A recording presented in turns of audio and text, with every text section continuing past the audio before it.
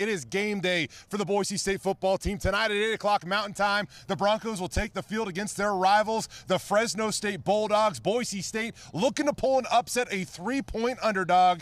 Happy game day, Brady. Happy game day to you, live from the Big Raisin. We looked it up. That's actually the nickname for Fresno, California. And it's great to see the renewal of one of the most storied rivalries you'll find in the Mountain West. Yeah, let's dive right into this thing with the look at the tail of the tape. Boise State moved to 4-4 on the season last week. Meanwhile, Fresno State, a borderline top 25 team, 7-1 overall this season. As you can see, Boise State making up a little bit of ground here when it comes to their national rankings. They have moved up in terms of offense, and how about defense?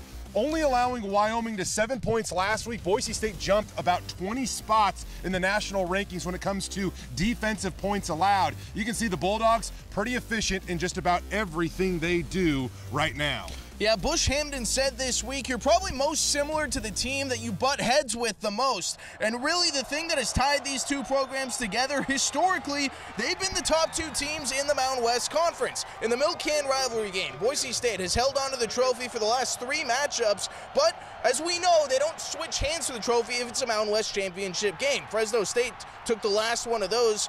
And it's definitely something that's got the players fired up out in Boise. Of course, we talked to BSU. It's business as usual when they discuss this rivalry, but you can't help but feel like there's a little bit more on the line tonight.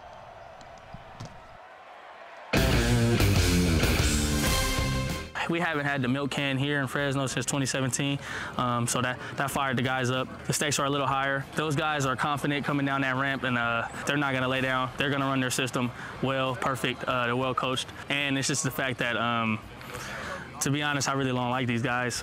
So the tension's always there. I know they have a bitter taste in their mouth, seeing us win on the blue, seeing us celebrate on the blue last year. So they're going to come and try to get after it. It's a physical game. You know, we look forward to it every year, but I don't think the biggest thing is the rivalry. I think the biggest thing for us is just playing for ourselves kind of thing.